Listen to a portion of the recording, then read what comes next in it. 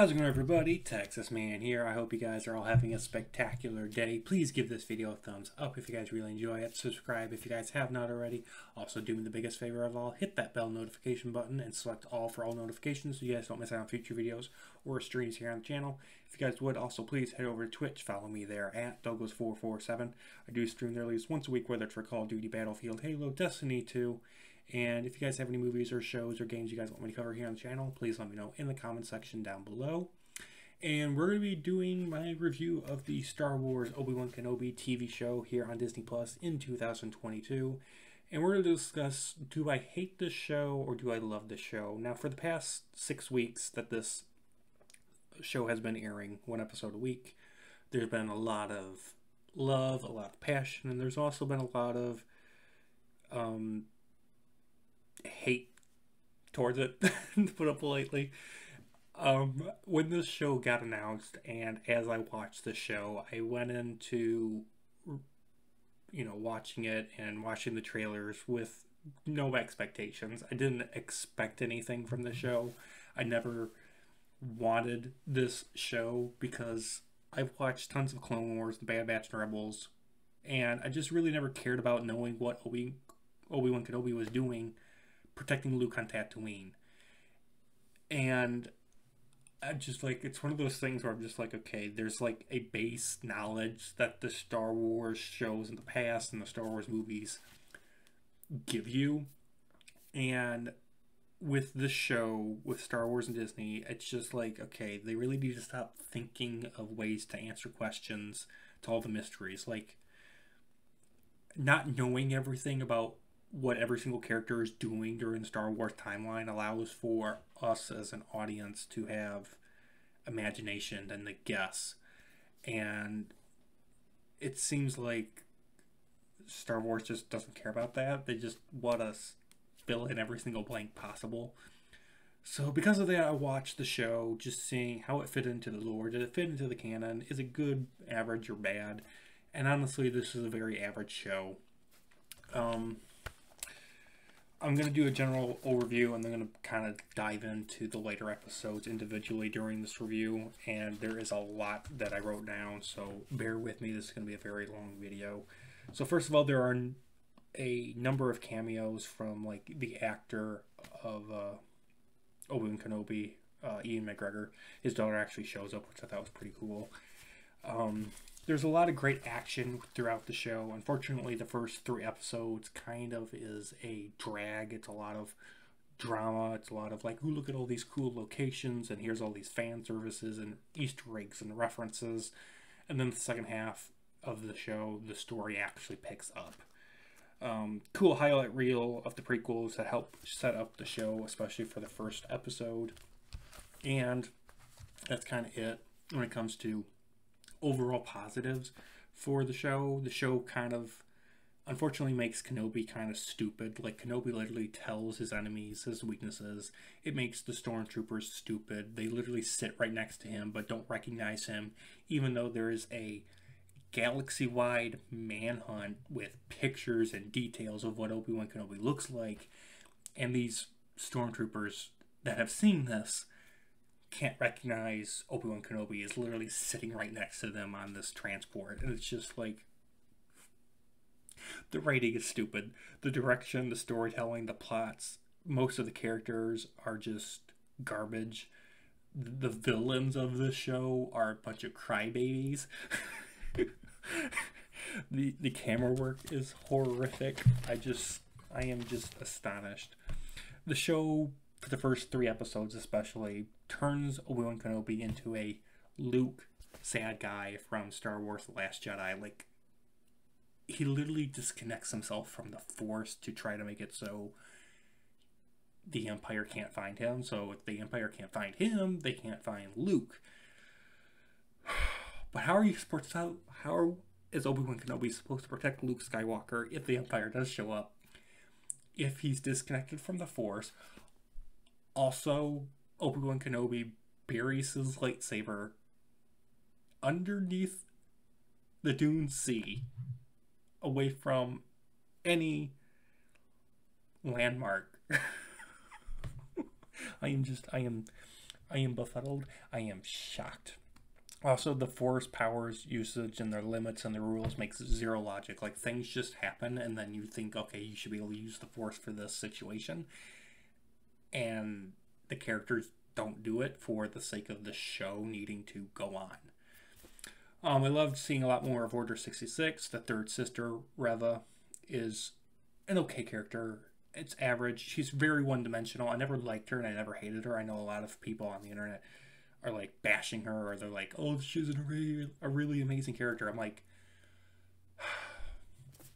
at the end of this show, she literally just distances herself from the dark side, and she's now kind of like an Ahsoka character. It's like she's no longer evil, but she's not also a Jedi, so she's just like some sort of force wielder that just walks around the galaxy doing whatever she wants to now. And it's just like, we've already gotten that twice, no, 3 times. We've gotten Ahsoka, we've gotten Luke Skywalker, and Ezra Bridger, and it's like, do we really need a 4th character that literally has the exact same outcome for her character?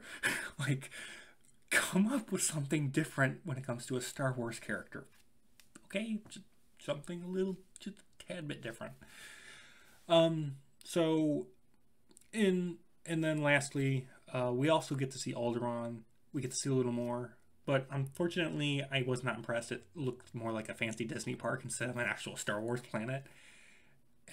We do get to explore a bunch of new planets in this show, but none of them are given names, so it kind of makes the locations feel more like green screen set pieces instead of actual living worlds that we should care about. It's just like, hey, look, it's a rock planet. Hey, look, another rocky planet, but I have some fog. And I'm like, I don't know what these planets are called because you never give them names throughout the show once. And if you do, they're not memorable and no one's going to care. So, there you go. Alright, so diving into episode 3, first of all, the show finally gets the ensemble of Darth Vader at his castle, and that was really cool. We get to see the Inquisitor Fortress, and it's something I've wanted to always see in live action. Like, we've gotten a glimpse of it in past Star Wars canon and lore, but finally seeing it in live action is really cool. And episode 3, we get the meeting between Vader and Obi-Wan. It was kind of short, and I was like, okay, please tell me that there's going to be more of Obi-Wan and Vader in the future, and there is. Episode 4 is really where the show kicks off. It's like like I said, the first 3 episodes, it's like introducing all the characters, it's introducing all the rules, the players, what's going on, and it's literally 3 episodes of setup for episode 4, 5, and 6, which is what people are actually going to remember when it comes to the Obi-Wan Kenobi show. So in episode 4, we get to see more of the beginning of the rebellion. We get to see the Inquisitor Fortress a lot more explored, and we see that, for those people that don't know what the Inquisitor Fortress is, it's basically a tomb of all the dead Jedi, including Master Mace Windu. So he is dead. He did not survive the events of Revenge of the Sith. I thought it was kind of weird, though, that at the end of the episode, the rebellion somehow has those snow attack fighters from The Empire Strikes Back. I'm just like, how do you guys have these things 10, 20, 30 years before the events of Empire Strikes Back, when those fighters were specifically created because of the rebellion being on Hoth? Like, X-Wings and whatnot could not properly fly and fight on Hoth, so that's why they came out with those snow attack fighters. I'm just like, how and why do you guys have these things when it comes to this show when you guys shouldn't have them? Just kind of confusing when it comes to timeline and connecting everything in. Episode 5 is basically The Empire Strikes Back again. We get flashbacks of Obi-Wan Kenobi and Anakin Skywalker training on Coruscant. Reva becomes the Grand Inquisitor for some reason. We also get the revelation that Reva, I saw this coming a mile away, but the revelation that Reva was once a Jedi Padawan that Anakin Skywalker spared and turned her into an Inquisitor. And Reva has been playing this long con for a perfect moment to kill Vader, because Reva's been looking for Obi-Wan Kenobi so they can team up to fight Vader, but Obi-Wan just leaves her behind to fight Vader by herself. Episode 5 really had a lot of bizarre storytelling and plots that makes no sense. Vader does pull a Star Killer move where he force pulls and holds a entire starship using the Force with one hand in place, and I thought that was a really cool moment. Maybe Dave Filoni and the rest of the Star Wars gang will actually give us a Star Wars The Force Unleashed movie or show. That would be awesome. And then at the end of episode 5, we get the fantastic Reva versus Vader duel, and the Grand Inquisitor is still alive. No explanation how, even though everyone says, oh, he just got stabbed in the stomach. Sure, okay, whatever. And the battle between Reva and Vader ends with Reva dying, but unfortunately, she doesn't, because I guess she has a second stomach. So it's like anytime anyone gets stabbed in the stomach or the gut with a lightsaber, somehow you just survive. It kind of makes lightsabers in the Star Wars universe worse than a blaster rifle. It's really silly and bizarre that lightsabers somehow have become weaker as a weapon choice than an actual blaster rifle. We do get a lot in episode 6, some fantastic music, great space battle. We get the epic Obi-Wan Kenobi versus Darth Vader lightsaber duel, the finale. Get several callbacks and references to Star Wars prequels, including I Will Do What I Must, Then You Will Die, Hello There, and of course, The High Ground. Reva ends up surviving the end of episode 5, and she goes all the way to Tatooine and tries to kill Luke, but she doesn't do so because she has more mercy and compassion, so she goes from being a Inquisitor Sith to becoming just some person out there in the galaxy walking around that can use the Force. When it comes to the Obi-Wan and Vader final duel, I thought it was really cool, showing how powerful both are with lightsabers and how both are powerful using the Force. At the end, Obi-Wan Kenobi could have easily destroyed and killed Vader, but because of emotions and because it has to tie in with A New Hope, he can't do so. So, like, literally, he could easily have killed Vader, but for some reason, you know, it's got to tie into A New Hope, and he can't do that because of already established canon and lore, unfortunately. So, kind of makes you wonder if Obi-Wan Kenobi is the chosen one. He literally defeats Vader twice before Luke has a chance.